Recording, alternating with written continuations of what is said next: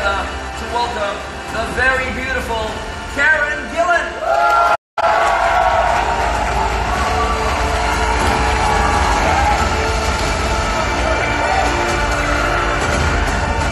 Next up.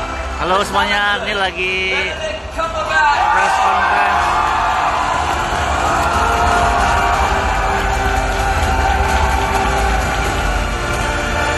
And now, the moment that we have all been waiting for. Let's put our hands together to welcome the one and only Robert Downey Jr.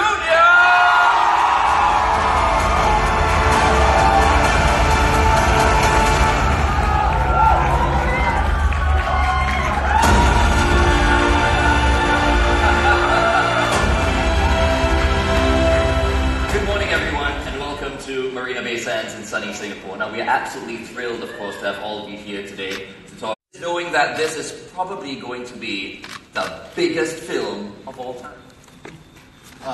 Well, first of all, hi. Good late morning to you. I mean, I think you'll hear from all of us as we go along. Like, we might be making the movies, but we're also fans, and we're also critics of our own work, and always wanted to try to make it better. But I think this time we might have nailed it. Thank you very much, Robert. Next, I have a question for Benedict. How does it feel to be part of a production 10 years in the making? Good morning, Singapore. It feels a little intimidating, to be frank, when you first step onto a set filled with a roster of iconic characters as well as iconic actors.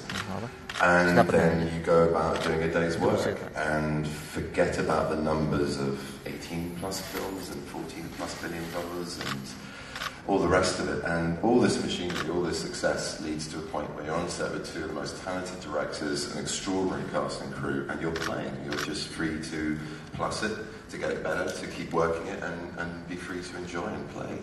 So yeah, it was good fun. Iya, sama Kak Chandra juga. Karen, how does it feel to be one of the rare villains to survive from movie to movie? I'm honored. It's very exciting to get to be in more than one Marvel movie. Yeah, I mean, I love this character because, you know, initially she was a villain, and then we kind of learned more about her backstory, and then we started to question whether she really was a villain or not. I'm just looking at this, and this is the best. This is the weirdest sensation in the world. Those are for sale. You can buy one later. Just a shameless plug. But no, I love playing this character. I can't believe I get to do it in multiple movies. It's very exciting. Thank you, Karen. And now, Joe. Welcome back to Singapore, Joe. Thank you. Now, we saw you the last time when you were here to promote Captain America Civil War with Team Cap. How does it feel to be back with Team Iron Man this time around? It feels awesome. It feels great. All along I supported Team Iron Man. I just want to let Robert know. Honestly, I was supporting Team Iron Man all along. I was here with Team Cap, just as a favor to Chris, but no, but it's great to be back. Absolutely love Singapore. Fans are the best here in the world, and we're all very happy to be here, so thank you. Oh, we are thrilled to have all of you here.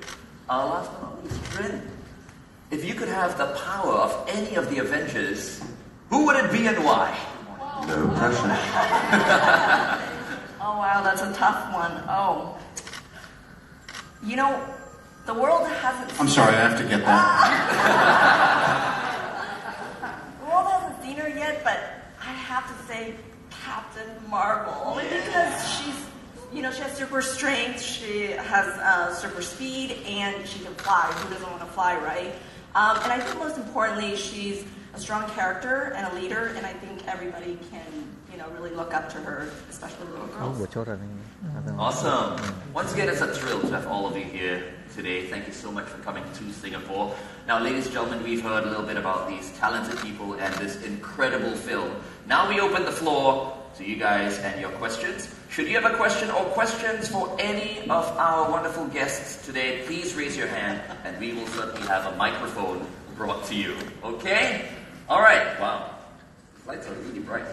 Let's start off with... Can we turn the lights a little brighter on us? I want to go fully blind. I don't see anyone in this room but light. This is what it was like for the people. It's Close Encounters of the Third Kind. That's what it's like when you get I love it. Staring at it. I'm assuming there's a big group out there, but I can't see. There's the person. Hello? Silhouette. We can hear you. Hi, I'm Jabba There from we go. Australia.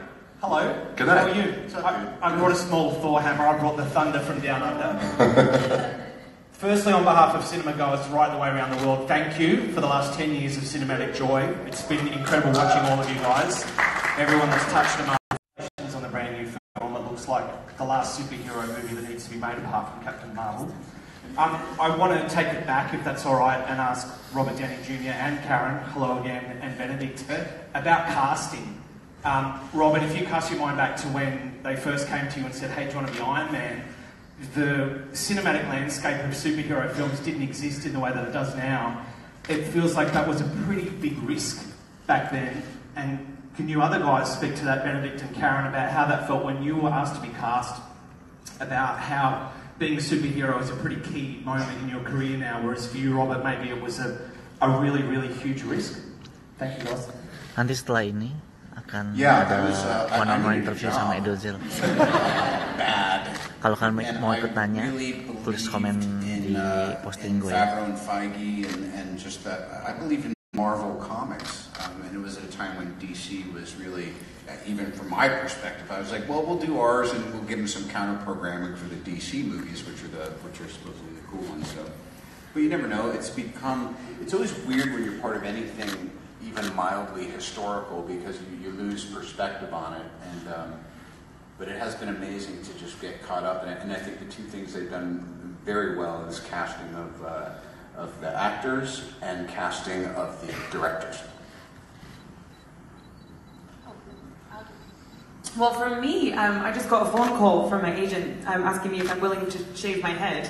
And I said, what for? And they said, Marvel. And I was like, yeah. I mean, that was a pretty easy one. And then I did like multiple auditions and a screen test. And then when I got the role, I was just completely over the moon. I mean, Marvel was already such a huge thing by that point. And I was just so excited to play this villainous, fun, creepy, weird character. Yeah, I was just so excited. I mean, even though I was very late to the party, I was enthralled to it like you were, just caught up in the fandom of it and being an ardent lover of it in the cinema. And there were sort of vague discussions. A journalist said, oh, you make a great Doctor Strange. So it was sort of weirdly somewhere in the back of my head.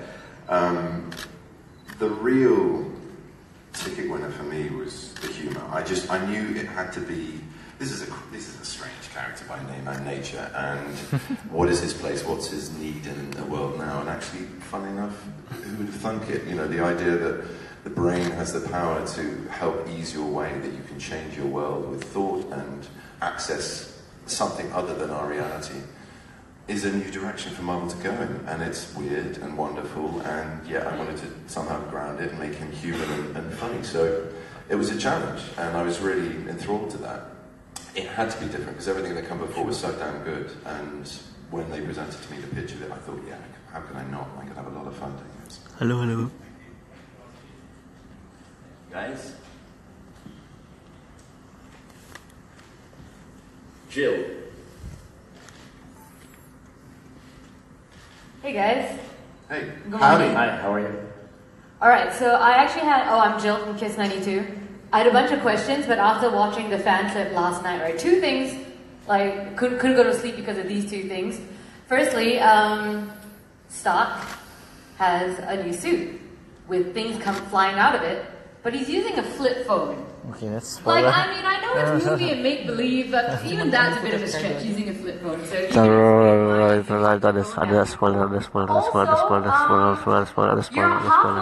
Ada spoiler, bentar ya, saya cancel dulu ya. Going to save another character. Ada spoiler, saya belum Possibly from an alien's gonna kill the world, and you have time to pick up a phone call from your fiancé. Like, Damn well better.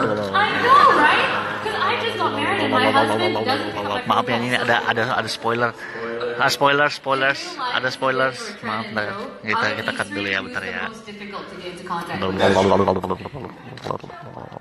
So, I think It's Joe, actually. By the way, let's explain the flip phone. That is the burner phone. Saya cut dulu ya, ada Captain spoiler. America gave